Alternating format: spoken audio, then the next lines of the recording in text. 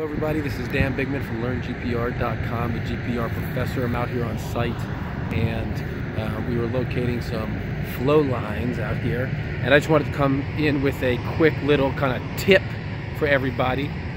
You know, it's important if you're struggling to find your buried target and they're not marked. You know, a great technique is to go over and find one that is exposed that you know is there. I'll show you kind of what we did here.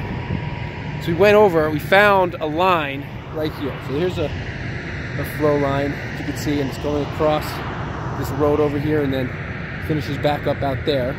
And so what we did was we found the line that we could see visually with our eyes, then went over it with the GPR to get a good context and comparison for what we're looking for.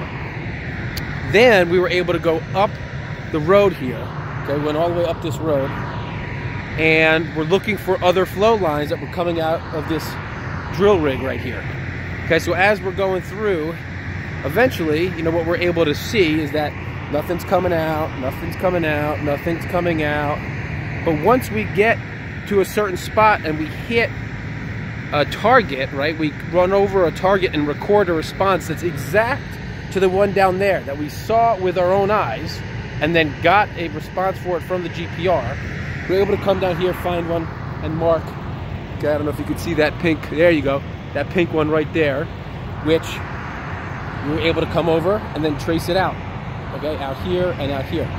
And so, kind of the point is, the tip is, it's always good to calibrate your eyes to your GPR screen.